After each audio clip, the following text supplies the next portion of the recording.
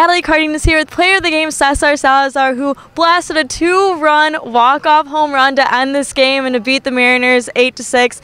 And Cesar, you have to walk me through that at bat. I was walking to the plate with a clear mind, and I was trying to get a pitch I could drive. Laid off 2 good pitches, and got a pitch that I could really handle, put a good swing, and I got a good result. And you guys have now won your past 3 home games in a walk-off fashion. What is it about this team that you guys just don't give up? We're just a bunch of grinders. We like being in those situations. Every guy wants to be the guy, so that's and it's part of our team chemistry. We keep building it each day, and it's a fun group of players to be around. And it looked like you guys had a great time yesterday as you went to Gillette Stadium and Fenway Park. What was your favorite part about yesterday? Hands down, seeing Tom Brady. He was walking right next to us, and he looked at us just saying, "Hey guys." That was by far the best experience from yesterday.